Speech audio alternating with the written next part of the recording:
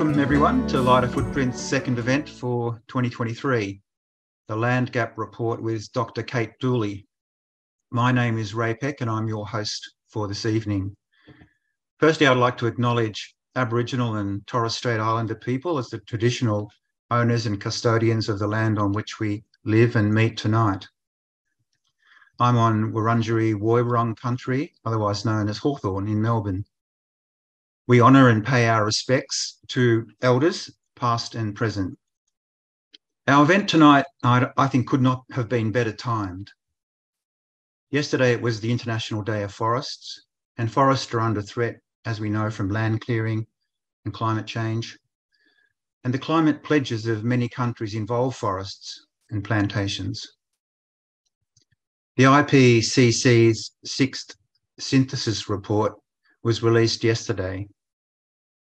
Now, the projected pathways in the report's graphs assume country climate pledges are possible and kept, and many of those are land-based. And here in Australia, we have the safeguard mechanism under review, which currently allows carbon credits and offsets, again, many being land-based. So it gives me great pleasure tonight to introduce Dr. Kate Dooley, lead author of the Land Gap Report. Kate is an interdisciplinary scholar with expertise in climate mitigation and land use policy and governance. She received her PhD from the University of Melbourne, where she's currently a lecturer in climate change politics. Kate has policy expertise on forest carbon accounting and forest governance.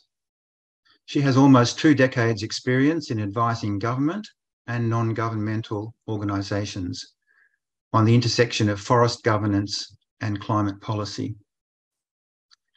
Kate has published extensively, including on forest carbon accounting rules, illegal logging, and forest governance, and human rights and equity, and the role of science in shaping climate mitigation pathways. Late last year, I heard Kate speak so eloquently about the Land Gap Report on the Land and Climate Review podcast. I was impressed by the importance and implications of the report, so I tracked Kate down. Lighter Footprints is delighted that Kate accepted our invitation to present the report findings to us tonight and answer our questions. About this publication, the Land Gap Report, which was released last November, just prior to the UN summit COP27 that happened in Egypt. And I've divided the presentation into 3 topics. So I'm actually speaking about a little bit more than the Land Gap Report. So starting with the science, and what I will talk about here is actually the science of land-based carbon removals. You may have heard of something called CDR, carbon dioxide removal, and this is part of the whole net zero framing. So I'll just explain a bit about the science of that, because it then helps to understand why the findings in the Land Gap Report are important. And then the second part of the presentation is the Land Gap Report. I'll present the findings and what we looked at there. And finally, some brief comments about policy, climate policy in Australia. And I just wanted to start just to say a little bit more about the IPCC report that was released effectively yesterday in Australia, late Monday night. For people who haven't seen much news about it, you might have to head over to The Guardian or SBS or somewhere non-Murdoch media controlled.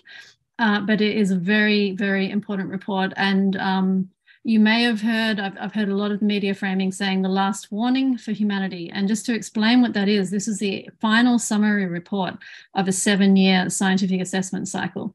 So the assessment cycle starts again, or the end of this year really, so next year. And it will be 7 years until that cycle is completed and all of the reports are collated by thousands of scientists to get another summary report. And by the time we're there, we will well and truly know whether we can limit, whether we're going to achieve the goals of the Paris Agreement. In 7 years, we'll either be on track to meet those goals or we'll have blown it. And that's because this decade is so critical for climate action.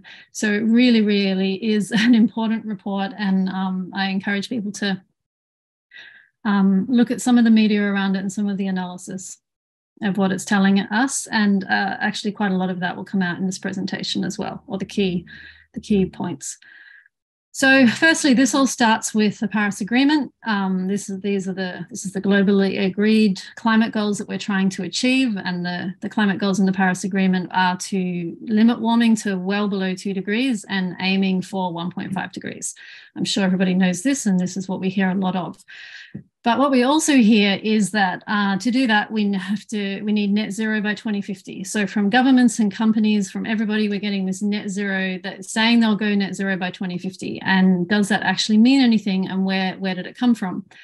So what I actually looked at in my PhD was how this was framed in the Paris Agreement. And this is actually the line. So it doesn't say net zero anywhere in the agreement, but in this Article 4.1, it does say that we need to balance anthropogenic emissions by sources and removals by sinks in the second half of this century. It actually also says before that in line with the science. So the science, in terms of what's just been released from the IPCC, dictates or defines when exactly this balance between emissions and sources needs to be achieved. And that's where we get the net zero by 2050, because effectively there'd be net, while there'd be emissions going to the atmosphere, removals would balance them out. And so it would be net new emissions to the atmosphere. So what this does, and what my research is on, is terrestrial sinks, land-based sinks, forests, that kind of thing, is it puts, so these are called sinks, that's why there's the word sinks in the text. It puts these sinks into the center of the main objective for how we achieve the Paris Agreement. Now, in contrast, if we, hang on, I went backwards.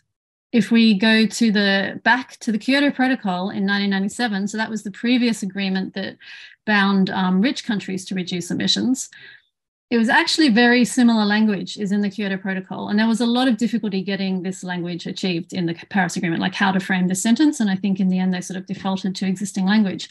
But the Kyoto Protocol talks about net changes in greenhouse gas emissions by sources and removals by sinks. So basically the same language. The difference though, and this difference is critical, is this was not the main objective of the Kyoto Protocol.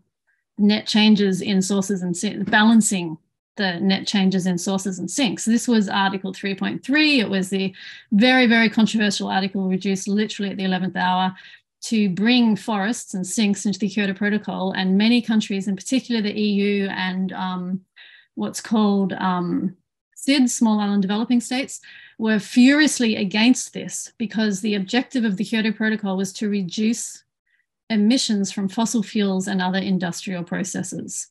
And it wasn't about whether we can remove some of those emissions by sinks, is really neither here or there in terms of how we address climate change. So this is a massive change that from a side, and also you can see the rest of the language, the sinks are limited to afforestation, reforestation since 1990. And then there was a whole rule book about how those sinks were counted, how they're limited. Now sinks are just smack bang in the main objective of the Paris Agreement, no limits, no rule book, very, very concerning. And now we have companies and governments coming and saying, I'll be net zero by 2050, but they think they're just going to do that by maybe only reducing emissions a little bit or not reducing at all, and then removing those emissions, drawing them out of the atmosphere through sinks. So this was not the intention of the Paris Agreement. It was just bad wording, and it was a difficult agreement to get up and running. So it's important to understand that.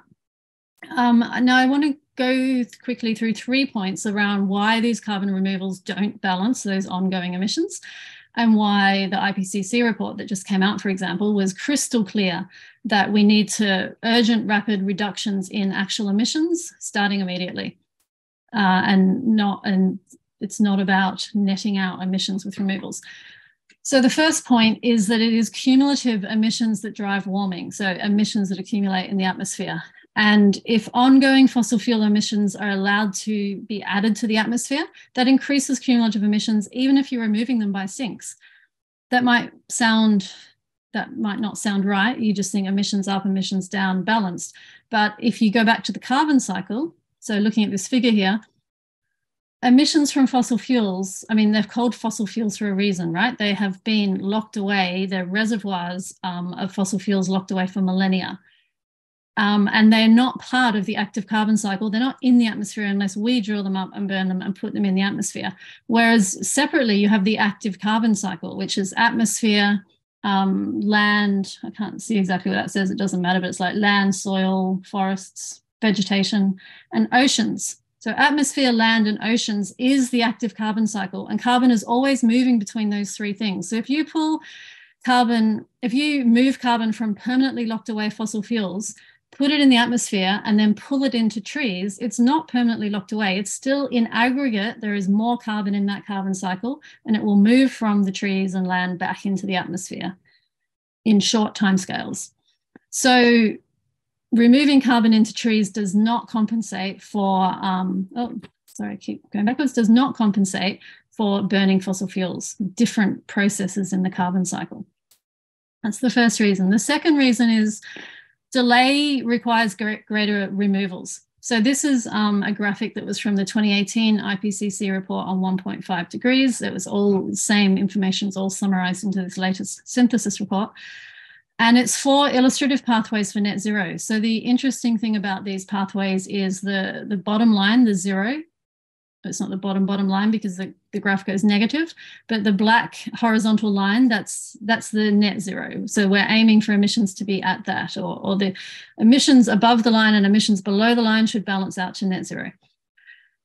Sorry, removals below the line. So what we have in the first pathway, P1, is very steep, immediate, rapid reductions in emissions and a very small amount of removals from AFLU is actually forests, growing forests, basically, land and forest measures. And then in P2, P3, P4, you see how emissions don't reduce as rapidly, and therefore we need more removals below the line to achieve the net zero. So those removals are just compensating or offsetting for the emissions that haven't gone down as quickly as they should. And if you get to P4, so the yellow is, in addition to these forest removals, BECCS, bioenergy with carbon capture and storage, which is basically growing lots of energy crops instead of food. Well, I suggest it would be instead of food because I've done the analysis on how much land. Actually, it's the next slide, so we'll get there in a minute. So, okay, we're growing energy crops instead of food, burning them, capturing the carbon and putting it underground so that we can continue fossil fuel emissions. So the IPCC report that's just come out was very, very clear that these pathways, P2, P3, P4, are high risk, or at least P3, P4. They come with high risks to people, biodiversity. So the more we delay reducing emissions, the more we need these removals, the more risky and bad impacts that will be, which I go through in a few of the next slides. Don't worry about this graph. Don't have to understand it. The horizontal bar is the axes and there's a zero in the middle. So we've got negative and positive. Negative to the, I don't know which direction you're looking at it anyway. There's a negative sign in front of those numbers. What it's showing is how much land use change is in those models, these ones I just showed you, how much land use change this yellow and brown requires to remove those delayed emissions from the atmosphere. Energy crops, we have, and this is in million hectares. So 1,000 million hectares, it's actually about 1,200 million hectares. So over 1 billion million hectares of additional energy crops for removing that carbon. Now, current global cropland area is 1,300 million hectares. So like doubling global cropland area, which actually the models don't do. What they do is reduce area of land used to grow food while we're increasing this area for energy crops. Also a huge increase in forest land, which might sound good, but probably not if it's monoculture forests, huge biodiversity, water pollution impacts. So 1 billion hectares more energy crops, 1 billion hectares more forest land, reduced pasture land. These are really, really significant. And this is the upper end of the scale. This is this P4. I mean, the whole range is shown in that graph, but the upper end is where the line ends. That's the range. So huge impacts because of these huge land use change, but the other that would be required to remove carbon from the atmosphere. But the other thing to understand about land use change, and I'm sorry, you probably can't really read these, but if you do get the slides, the little bullet points are interesting to read. And just if you look at the headings, these are the direct drivers to biodiversity loss. So this is categorized in many biodiversity research papers. There are 5 direct drivers. There are many, many more indirect drivers. Our whole consumption-based and Western lifestyles are indirect drivers. But the 5 direct drivers are climate change, invasive species, pollution, resource extraction, and changes in land and sea use. And the leading driver of biodiversity loss is changes in land and sea use. So land use change is what drives biodiversity loss, yet we're proposing to potentially have huge amounts of land use change to remove carbon from the atmosphere because we didn't reduce fossil fuel emissions quickly enough. This is from the International Panel of Biodiversity and Ecosystem Services. So they released a big groundbreaking report in, I'm pretty sure it was 2019. Yes, it's on the slide. And there was a very interesting analysis in there where they looked at those pathways that I showed you before. So they looked at P2, P3, and P4, those 3 pathways. These come from the IPCC. They're modeled mitigation pathways with varying degrees of BECCS in them. So this one, P2, is obviously the best. It reduces emissions as fast as those particular pathways say they can do. P1 is sort of outside that framework and uses a lot of energy efficiency and technology advancement to drive emissions down more quickly. Anyway, so P2, the best of those 3 sort of dangerous pathways, when they analysed that, they still found that it drove biodiversity loss. So this is biodiversity here defined as species richness, material, nature's contribution to people, and regulating nature's contribution to people. It used to be called ecosystem services, if people are familiar with that terminology. Now, in the new reports, ecosystem services is basically relabeled as nature's contribution to people. Okay, so material doesn't go down because that's resource extraction. Sorry. But regulating, that's like water services, water, forests, atmosphere, all of those sort of regulating services of nature, as well as species richness, go down even under this P2 pathway. And we're not on track for this pathway, by the way. We're sort of looking at P3 at this stage. So this is, I find this just really, really concerning. Like, we can't be relying on land use change to solve We can't be relying on land to solve climate change and in the process make the biodiversity crisis worse. These 2 are obviously linked. Biodiversity loss contributes to climate change, and it's also essential for a habitable planet, maintaining ecosystem integrity. So the issues are linked. Final slide on the science, and we'll have to go through the rest more quickly.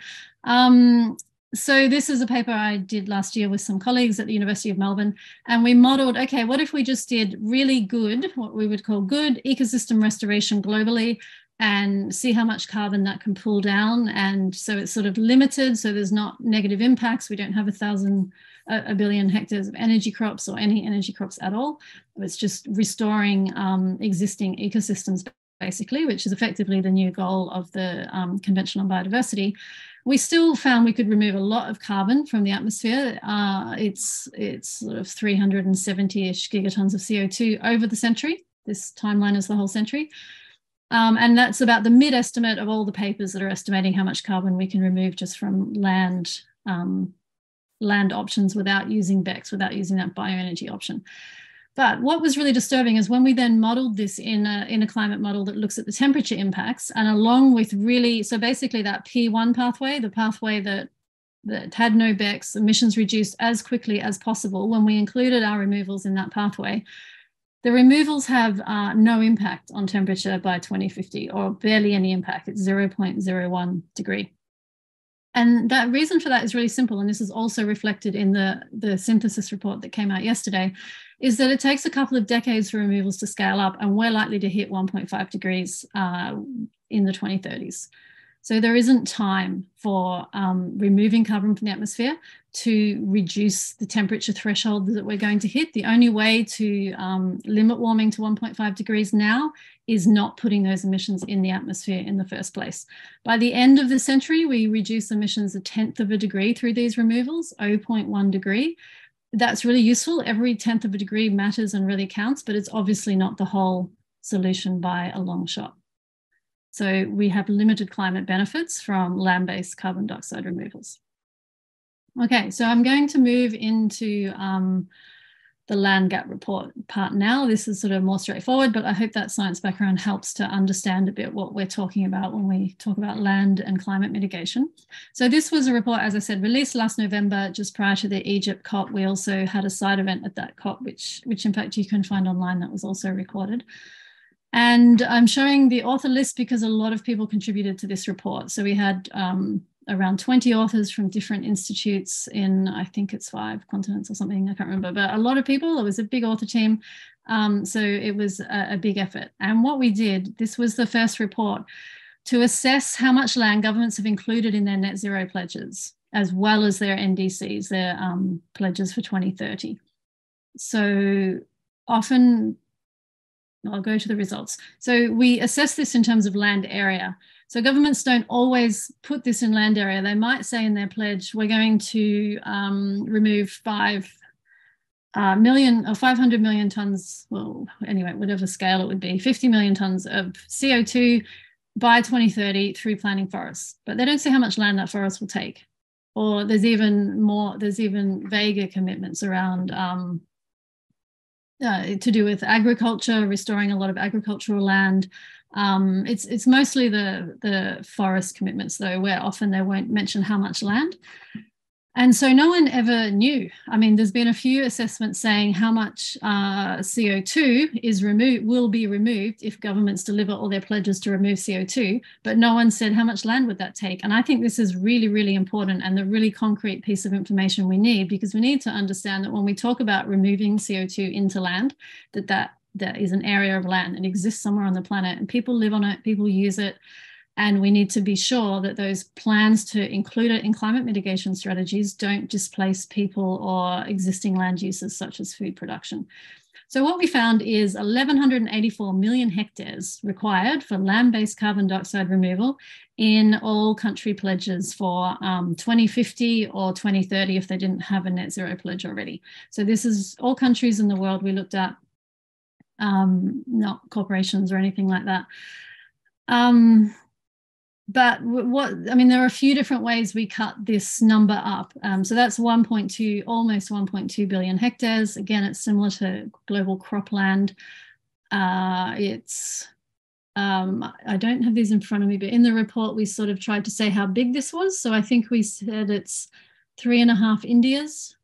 Australia, for example, is around 800 million hectares. So 1,184 million hectares is bigger than Australia.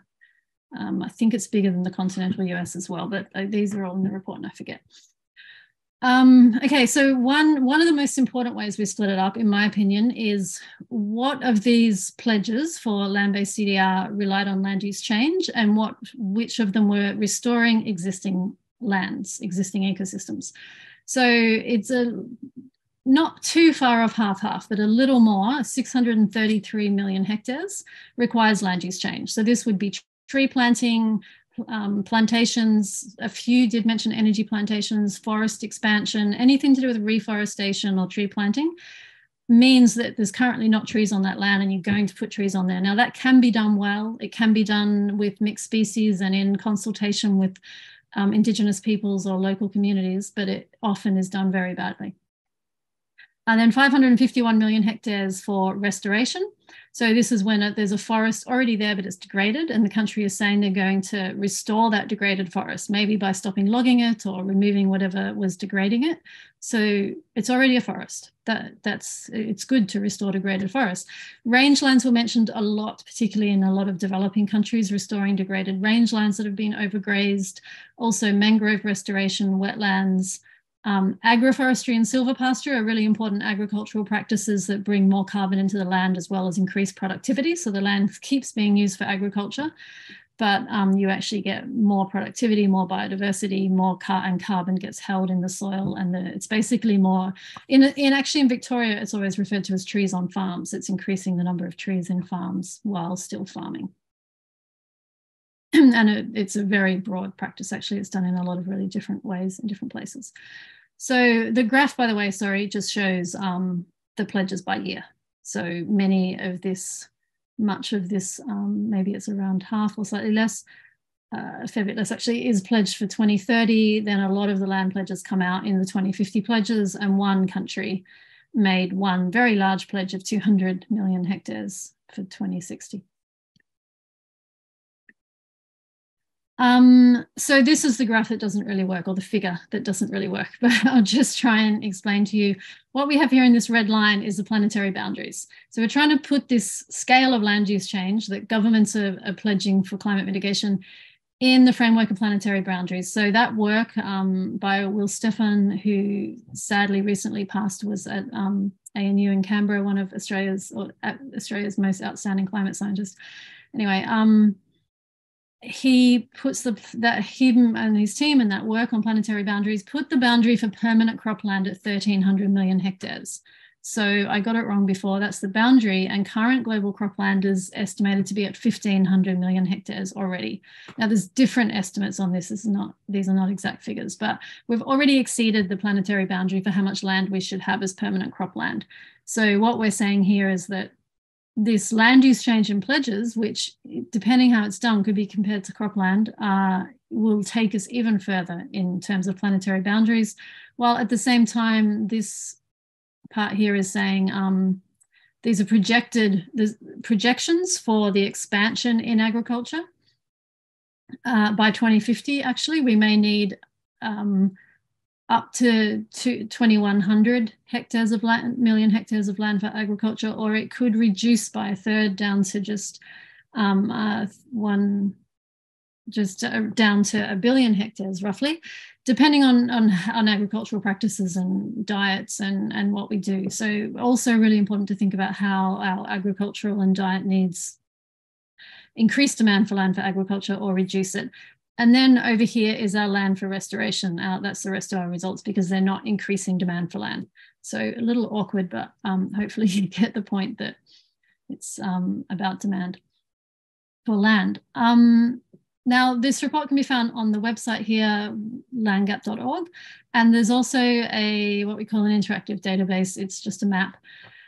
And you can click on the different countries and find out information about the pledge. So if we look here, I've clicked on Australia, and it shows you a few different things. So it shows you the land area required. And for Australia, I absolutely can't read that. It's 27 million hectares, I'm pretty sure, when I did read it, when I could see. It's so small on my screen. And that's for 2050. So that's in our net zero strategy that was put forward by Morrison a couple of years ago, and we hope gets improved radically and doesn't stand as an existing strategy. Anyway, the pledge method means, did they pledge this as emissions or land area? And Australia pledged it as emissions. So we had to use our calculation thingies to work out how much land area that would be required. And it's an official pledge, as in it's a government pledge. The countries, the colors show that the pledge type is all land use change. So these yellows are all the same. It's just when you click on a country, the color fades a bit. So Australia has pledged 27 million hectares in land use change. Now we're over 800 million hectares. So we're a big country, but we only have 74 or 75 million hectares of agricultural land. So this is like a third of our agricultural land. That's a big problem. Green means the country has pledged for restoration, such as Indonesia here. Actually, they made a huge pledge for forest restoration, which was really good. And brown would be both. So you can see on the map different. So it's just a simple way to present the information. And some country pledges were very good. Some had not much information. Some were clearly very, very problematic. And Australia is a good leading example of that. And then I'm going to start moving on. But so we had other chapters in the report. That's all calculating the land area. Then we had a chapter on primary forest and ecosystem restoration, because that is so critical to not lose any further primary and native forests. And we had a chapter on land rights of Indigenous peoples and local communities. And this graph figure is just showing, there's a lot of things in it, probably too many, but one interesting thing is the this green sort of shaded area, that is primary forests globally. That's showing you where there still are primary forests. So they're also here in the Congo Basin, across Indonesia and the tropical belt there, and the boreal forests up in Russia and Canada. And if it was a higher resolution, there'd be a teeny few dots in Australia.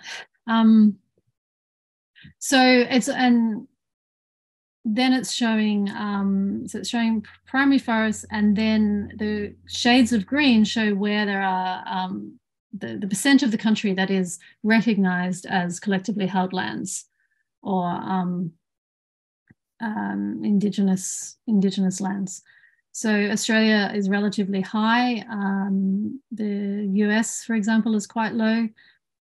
We wanted to sort of show that there's an overlap between the extent of primary forests and, in particular, legal tenure and recognised tenure for Indigenous peoples. But the data is actually very difficult to get on that, and so we couldn't sort of show that at a spatial scale, but at a sort of statistical country scale.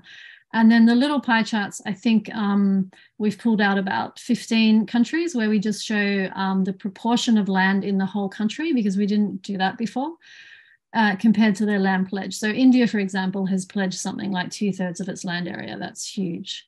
Australia has actually only pledged a small bit of its land area, as I said, but most of our land, only a fraction of our land area is actually agricultural land and is wet enough to grow much in terms of trees.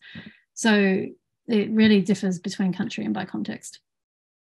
Okay, so I'll move on pretty quickly with this slide. You can read it because I do need to get on to spend a few minutes talking about the policy implications.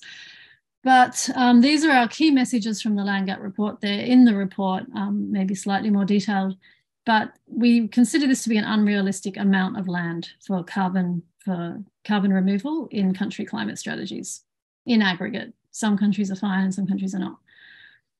More than half of the total area pledged involves land use change, as I said, which puts more pressure on ecosystems, food security, and Indigenous people's rights. And net accounting assumptions assume that planting new trees offset emissions from fossil fuel or land use change, which ignores scientific and ecological principles. This is not, it's not a scientifically agreed fact that trees can offset fossil emissions. It's actually the opposite. And securing land rights for Indigenous peoples and local communities has proven the most effective for preventing deforestation. This is detailed really well in the land rights chapter. And then we also have a chapter on agroecology and sustainable food systems, which really looks at how agroecology is a huge part of the solution, because it's bringing biodiversity into, or all kinds of diversity, in fact, into agricultural systems. So that is the Land Gap report. I hope you've saved up your questions on that. And I'll just spend a couple of minutes. It won't, on Australia's climate policies, it won't take very long because we don't have many, and the ones we have are terrible. So Australia, the new Labor government last year, it's only last year, updated our NDC. So NDC is nationally determined contribution. That's what all countries have to submit under the Paris Agreement. And ours had not been updated since, I think it's probably 2013 or 2014, like when they were first submitted as sort of draft preliminary things before the Paris Agreement was even agreed. Tony Abbott submitted one, probably 2014, hadn't been updated since then. So that's great. Australia got a big brownie tick in Egypt for updating its NDC, but it did take, 9 years. It definitely makes us a laggard in global climate action. And we updated it to 43% emission reductions by 2030, which is also completely inadequate.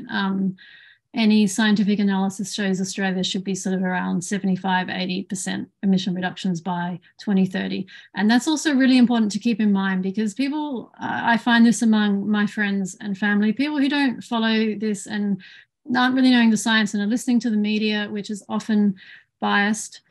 43% sounds like a lot, particularly when we've updated that from, I think it was 24%. And we've just gone bang, we've almost, well, not quite doubled it, but 43% by 2030, that sounds like a lot.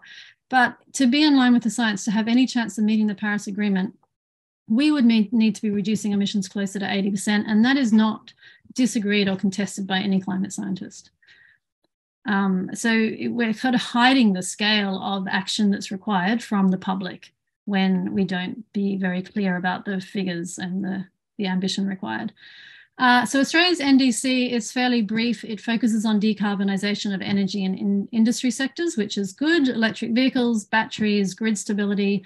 You've heard of some of the policies coming out from this, perhaps. And it doesn't have any focus so far on agriculture, which is also okay to start with because the priority is really decarbonising energy and industry. But in fact, there's sort of a backdoor, sneaky, underhand way that Australia is actually including the agriculture sector, land and agriculture, in its climate policies, and this is the safeguard mechanism. So this has been on the news in the media a lot lately, and that's because Parliament's currently debating this. They hope to have it, the government hopes to have it passed in the next few weeks. And there's been a lot of opposition to it, and rightly so. So the safeguard mechanism, again, actually, it's a leftover Tony Abbott policy that was never properly implemented. And now the government have reformed it to have a declining emissions baseline. So there's facilities that are sort of major industrial polluters, the facilities that are included under the safeguard mechanism. And if the idea is that the baseline of what they're allowed to emit declines by 5% every year, that will put them in line with their share of the 43% target by 2030. Which could, in theory, do. Absolutely could. This is not a lot. The EU has a system like this. The US, China, most countries have some kind of what we would call a cap and trade system, where there's a cap. Here, the baseline is the cap on emissions from certain sector, and then it declines. The problem with the government's proposal of the safeguard mechanism is it allows unlimited offsets. So there's obviously no cap if you can use unlimited offsets. So that 5% decline every year could just be met through buying offsets, and the company could not reduce its emissions at all. So that's unacceptable. And there is actually no other country, or in fact, someone has dug out that Kazakhstan has a cap and trade system with unlimited offsets, but they're the only country. Every other country has limits, and the EU, since 2000, I'm pretty sure, has completely ruled out offsets. There are no offsets in its emissions trading scheme. The second problem with it, I've only got 3 problems here, there are many, but we'd definitely be out of time, is offsetting permanent fossil fuel emissions, as I've explained in the science section, with temporary removals into land and forests. That doesn't work. There's no scientific basis for that. So there's no climate integrity to this idea of offsets at all, let alone unlimited offsets, if those offsets are coming from the land sector, which they mostly are in Australia. So this is going to be ACCUs, Australian Carbon Credit Units.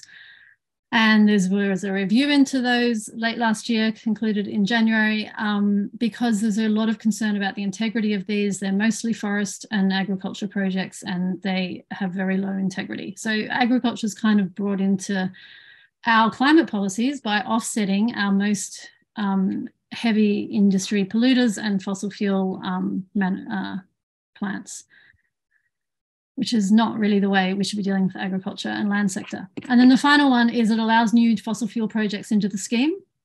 There are no government policies to address fossil fuel expansion. There is, you've probably seen in the media, over 100 new projects listed in the government's development plans. And the IPCC report, the last thing I'll say on it, is absolutely clear that there is no, in fact, I'll read it out, I did write it down here. It's clear that CO2 emissions from existing and planned fossil fuel infrastructure will take us to 2 degrees warming. That's the IPCC bit. My bit is, hence there's no new development should take place if we're committed to achieving the Paris Agreement. So it is not at all radical to say we should have no new coal and gas. It is in line with the science. It is completely in line with the report that was just released from all the world scientists. That's really our last warning. So I'll put these up and stop talking, I think, because I'm a little bit over time. But they're fairly simple, my recommendations. We need to be phasing out fossil fuels immediately. We enhance the protection of ecosystems, separate out reductions and removals so we don't have this net zero accounting problem. And tree planting is not a climate strategy. So thank you very much for your time. Well, you packed a lot in there, Kate. And I can see there's quite a few questions coming up in the chat too. Then some of them are excellent questions. So I'm going to hand over now to you, Mick, for the first question to Kate. So So look, there's a few of us been doing a fair bit on the safeguard mechanism. So no new coal and gas. I mean, it's an amazing report. There's a lot to digest. And the fossil fuel industry obviously wants, we want to do carbon capture storage. We want to do offsets. They want to do everything but, stop new oil and gas and start fate and decarbonising. So, but look, we've got some fascinating questions here.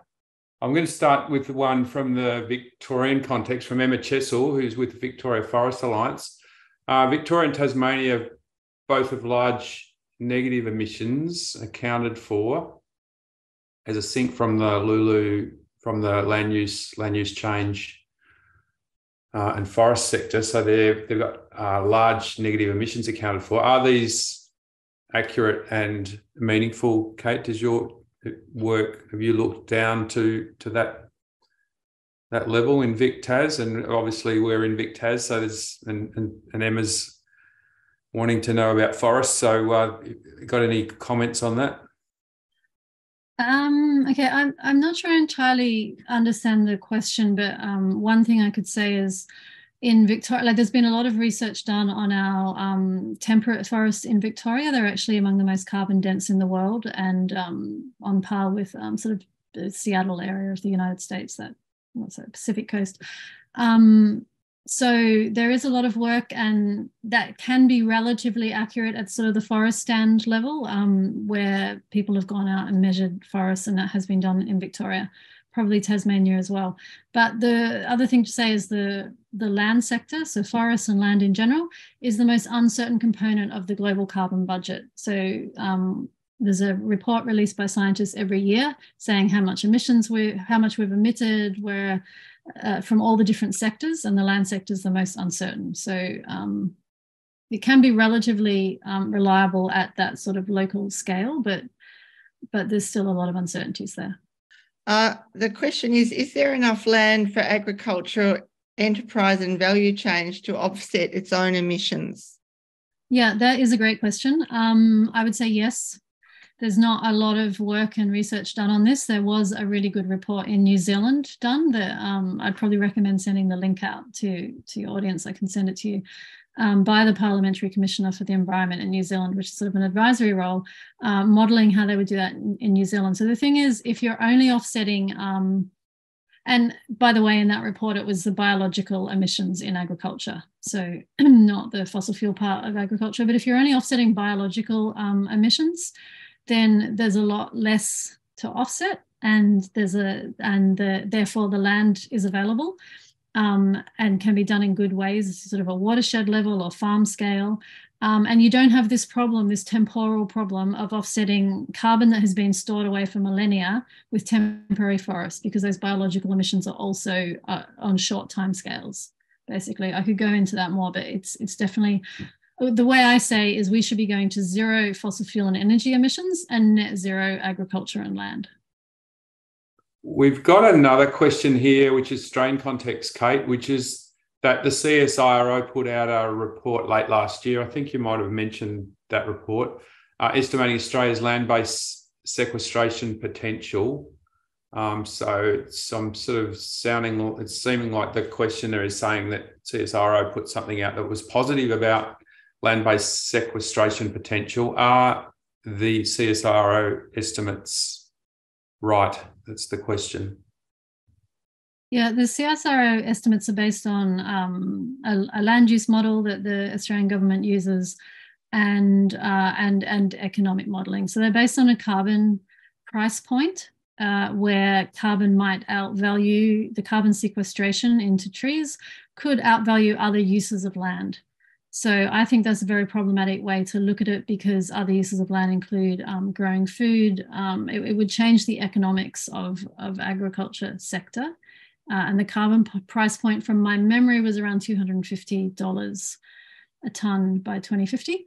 So that's very high. And they also separate out they call them biodiversity plantings from carbon plantings, and they assume that they, being the model really, the model assumes there's more carbon in the carbon plantings, like just monoculture trees, than in mixed species where you get more biodiversity. But in fact, if you understand anything about ecosystem integrity and ecological principles, the carbon is more resilient and stays in the forest and the land if you have biodiversity. So I think it's a problematic model, and I don't agree with the results. Okay, thanks. This was an early question. It came from Grant, and it's asking, Kate, did your work consider available water to support the required vegetation in any of your methods? So the land gap report wasn't that. That was not what we did. We just assessed government pledges. You might be talking about the paper I showed about halfway through the presentation, where we estimated how much sequestration globally from ecosystem restoration. And no, we didn't think about water in that. But we've sort of, the idea with restoring existing ecosystems is basically the idea of when you're not planting trees where trees wouldn't naturally grow, then you're not relying on water and other nutrient inputs. So that's why ecosystem restoration is better than tree planting. But you're quite right that a lot of these models, such as the CSIRO one, would require water input for some of that sequestration. Thanks. Kate, it's not a specific question, but it's sort of a general theme, and looking at one of your other, or listening to one of your other podcasts, you talk about the flaw in the model of monoculture, monospecies forests, and some of the big bushfires that have been happening around the world. And when you look at it through the prism of a monoculture, they're not resilient to fire, and we don't get the biodiversity outcomes. Can you sort of add maybe a little bit more about that topic, the difference between a monoculture forest and a multi-species? I may not have the terminology perfect there, but can you just sort of expand a little more on that? Yeah, and there's no agreed terminology when it comes to forests. It's a massive global problem that every country defines forests however they prefer. Yeah, that's what I touched on before in terms of the CSIRO modelling. That's a big problem. It doesn't take that into account. So effectively, we need to think about ecosystem integrity when thinking about carbon in land or forest, because it's ecosystem integrity that which is based on biodiversity, or biodiversity contributes to, that maintains or allows the carbon to stay in that land or forest. So as you degrade an ecosystem, you lose carbon. That can be out of soil, out of trees. And it also, the forest, so you could have a monoculture plantation. There's no ecosystem integrity. It's very degraded, but the carbon's still there in the trees because they're standing there. The carbon might be lost out of the soils, but they're also far less resilient to stress, to external stress. So heat waves, drought, insect attack, that sort of thing. Monoculture plantations are very, very susceptible. And we've seen this recently in Portugal, not even just recently, like for the last decade. Portugal keeps having these horrendous wildfires because they have huge areas of eucalyptus plantations, and they're actually outlawing or banning eucalypt plantations there. Now, and there's also a lot of research happening in Australia. A paper was just published, I just saw it yesterday, a new paper in WA actually, showing that undisturbed forests are more resilient to fires. So this is huge implications in Australia. And we really need to be, most of our ecosystems are degraded. We have some of the most highly degraded and high levels of biodiversity loss in the world. Degrading those ecosystems obviously is good for biodiversity and ecosystem services, but also makes them more resilient to climate change stress. Thank you. The next question is, there's one about solar and wind renewables also competing for land with no forest. Jeff was wanting to know, have you got any comments with regard to the competition for land use? Yeah, there's a couple of studies that look globally at they model out a transition to 100% renewables globally and how much land that would take. And I don't remember the numbers, and it would actually be a good idea maybe to compare it with, or use those numbers a bit in our land gap report as a comparison, but it's orders of magnitude less. Like there is not a concern with renewables taking up land that we don't have. There is enough land on the planet for renewables. There's definitely a concern around individual siting and making sure renewables are sited in the right places, and there's plenty of examples of them being put in the wrong places where they can still do social or ecological harm, but that's a different issue than just the sheer expanse of land that would be required for them. Thanks, Thank Kate.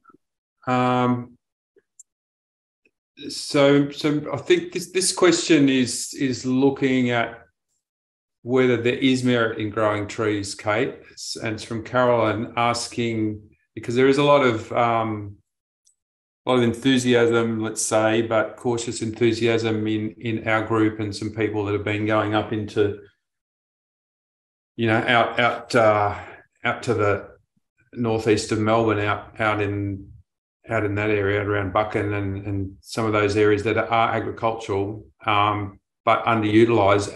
And do you think that there is, where's the sweet spot? Where are the places that agroforestry could be made to work, and coming back then maybe to the distinction between agroforestry and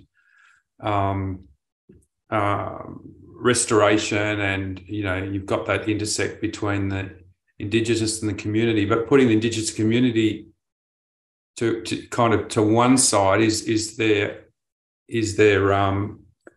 that the possibility of gaining some good if it was done properly? Yeah, no, thank you very much for this question. It's a really important question, and that I communicate this right. There absolutely is merit to growing trees, the right tree in the right place, basically. And agroforestry is a really good example of the right tree in the right place, because it's integrating trees into farmlands, which is how agriculture was done more traditionally.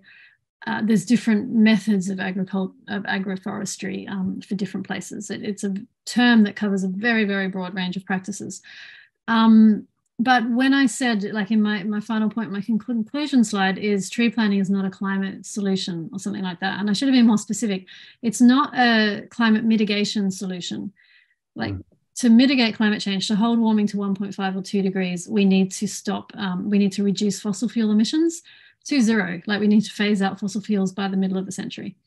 Agroforestry and trees and a lot of positive practices that we can do on land are a really, really important climate adaptation solution. And one of the other good things about the IPCC synthesis report that was just released is they really put all of these practices much more on the adaptation side, like literally of the graphic. There's a great there's a lot of good graphics in there. People are debating whether they're infographics or figures or sort of scientific figures, but there's a lot of effort has been put to communicate the language well. So I would encourage people to look at it. And there's one really good graphic that shows on one side all of the mitigation strategies and their cost and their potential.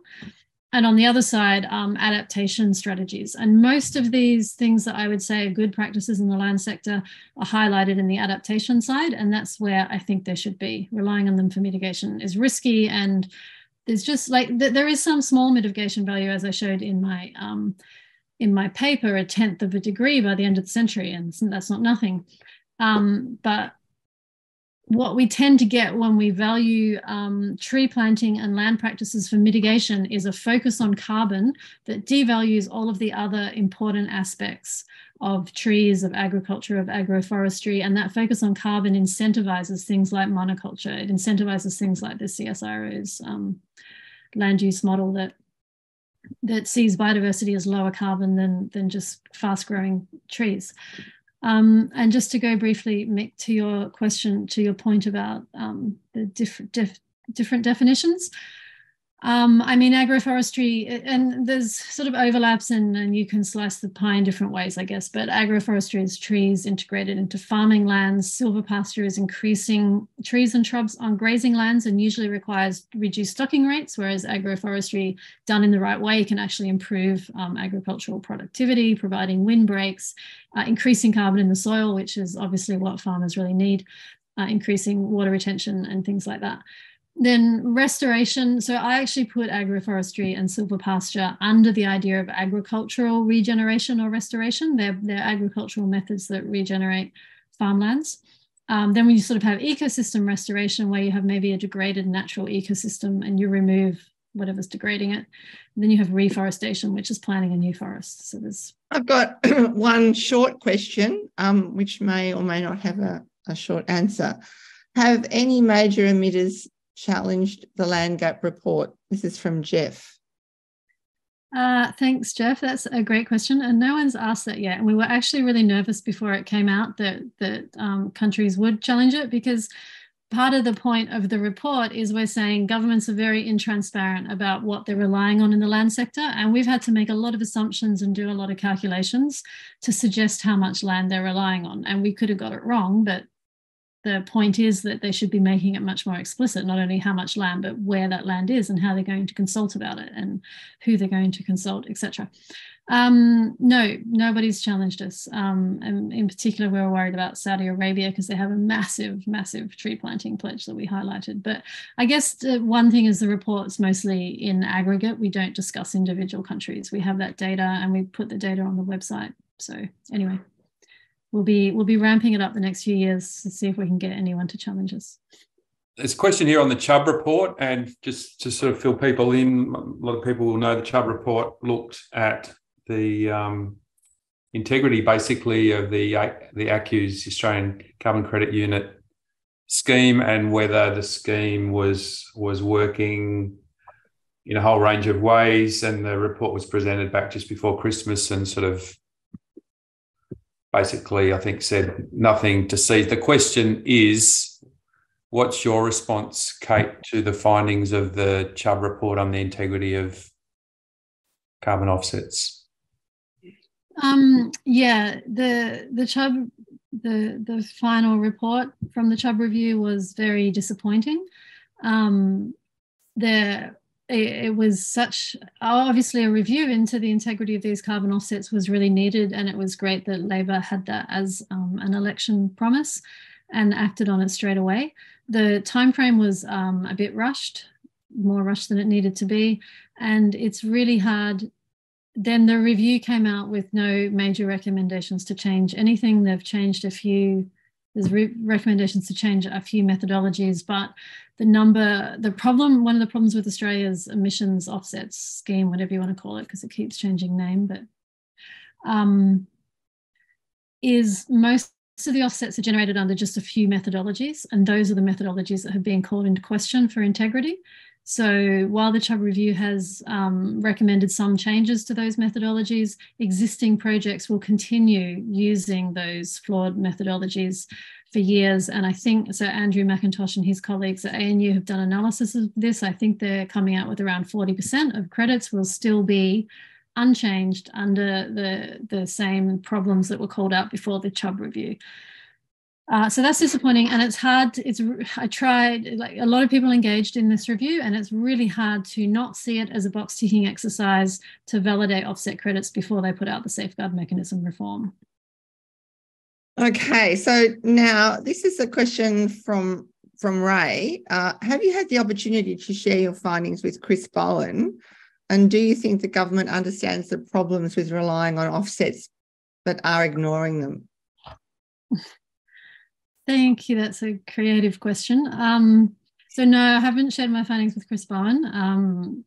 He hasn't asked for them. And on the second part of the question, I have to say, I really don't know. And this applies not only to Minister Bowen or the government, or it applies to so many of Australia's industry leaders and policymakers. do they understand the problems with offsets and are ignoring them, or do they not understand? And in fact, this is to some degree my research focus for the next few years to try and work this out. I don't know what the answer to that is at this stage. Thanks. Keep working. It's a good challenge for us as well to advocate and campaign. I think the Chubb report got rushed through, as you said, Kate. I'm not sure. Well, I kind of think it was rushed through ahead of the safeguard mechanism legislation. I think that was the mandate, but maybe we need to bring the Chubb report back into a bit more focus with some of this work. Got a question here on water availability. Kate, did your work consider available water to support? No, we did that one. We've done that one. Sorry, I must have goofed off. All right, I've got another one here, which is the evidence shows that Indigenous people and communities with secure land rights vastly outperform government and private landholders in preventing deforestation, conserving biodiversity, producing food sustainability. So all the things we want to see. Can you expand on that, on those findings? And what does that mean for people like us, climate change campaigners? I guess first of all, what is the evidence? How did you go about finding, or how did you find that Indigenous people and local communities vastly outperform other sectors, government and private?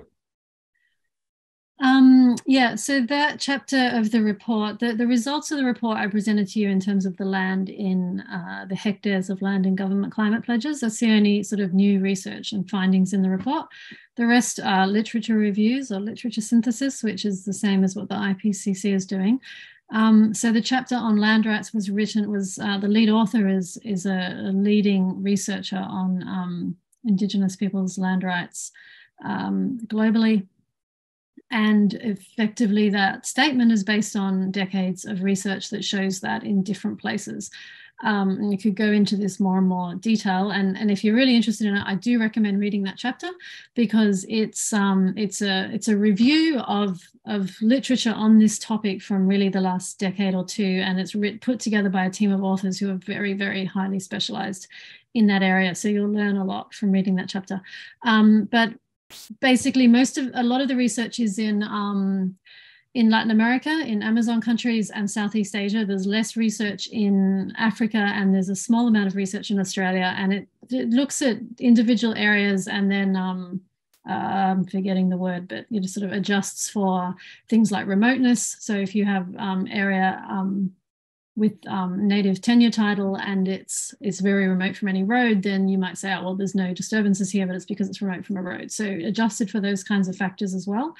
And many, many studies. So this is based on a lot of research studies that show biodiversity and carbon values and effectively nature protection values are higher in these areas where land tenure is secure, in particular, but also where land is collectively governed. In terms of what it means for us, or what can we do with this, I think Australia is already very much moving in the right direction. We're increasing the recognition of First Nations people and First Nations land practices. There's been a lot of discussion in Victoria about learning from First Nations in terms of fire management.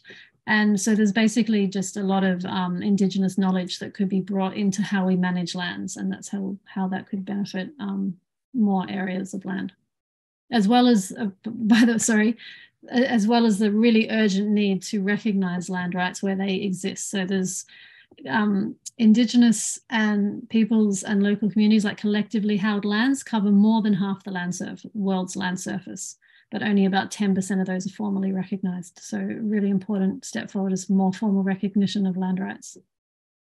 Wow, yeah, thank you. Thank you. Okay, so this is from Julia.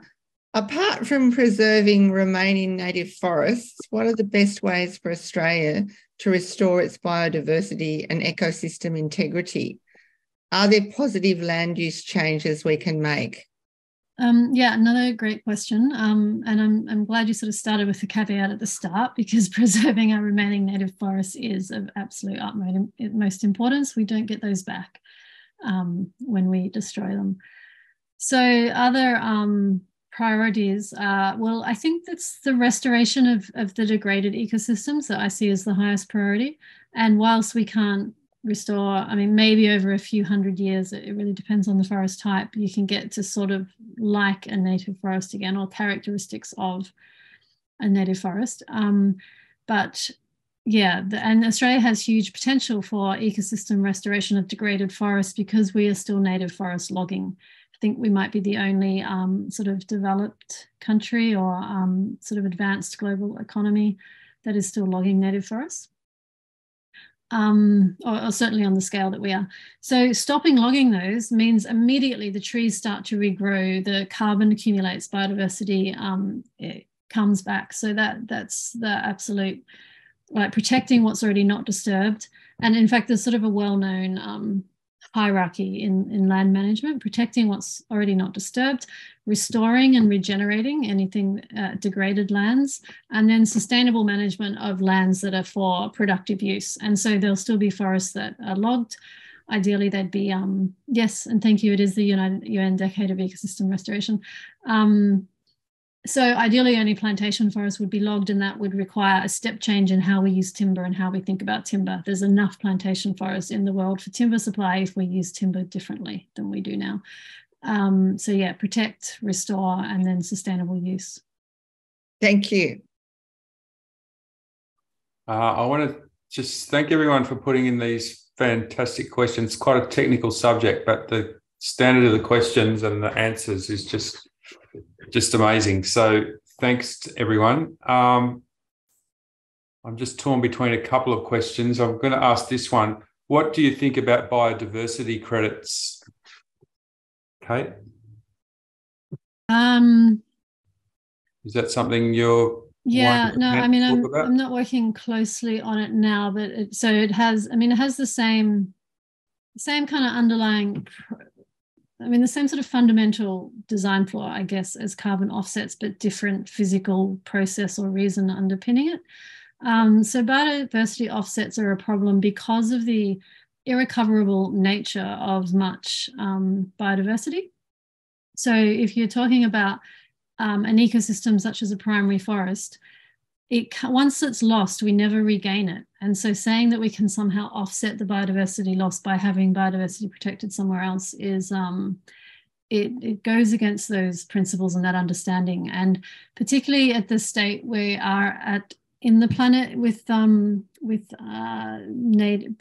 ecosystem loss. I can't remember the statistic in the top of my head, sorry, but we have, Australia is a classic example. We've lost so much of our original forest cover and our original habitats that there is nothing left to offset further destruction against. Like, we're just it's too late. We have to protect everything that remains. And so there's no, not a workable idea. Yeah, well, I'm going to jump in there, Mick and Jan. I know that we haven't got through all the questions. That's always the way. Almost. Thank you, both of you. You've done a great job at going through them. I am in awe, Kate, of your work, and I'm sure all of us feel the same. And this meeting could go on for much longer. But yes, we should read the report. Thank you for reminding us to do that, because I think that sometimes we don't do the follow-up that we should do. So it's clear that we do need to read, particularly that chapter you mentioned on Indigenous work and success. I'd like to thank you very much, and it appears to me that the net in net zero must not distract from emissions reduction. That should be the focus, and it should be now. I think that's one of the key takeaways for me. And also, I wrote down another one, that ecosystem restoration and keeping existing forest ecosystems healthy is also incredibly important. In appreciation, Kate, and on behalf of the Lighter Footprints community, we are sending you this lovely book by David Lindenmayer, The Great Forest. In the book, it describes itself as a voyage through time and across landscapes, from the canopy to the forest floor, and we know that you will love it. Everyone, please join me now in thanking